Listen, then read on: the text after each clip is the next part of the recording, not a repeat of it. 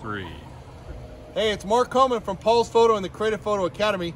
It's Nighthawks Christmas lights shoot down here in Torrance in the Christmas Lights District. It's so much fun. You see we got cameras on tripods. The group is behind me. Say hi, everybody. Hi, everybody. Hi, everybody. So ISO 100 or 200, aperture priority, auto white balance. I'm in RAW. F-stop is going to be between 2.8 and 16, depending on how much focus I want.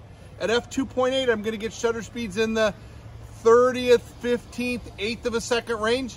At f-stop 16, I'm going to get 8 seconds or 6 seconds or 10 seconds. So I get all kinds of detail in the picture.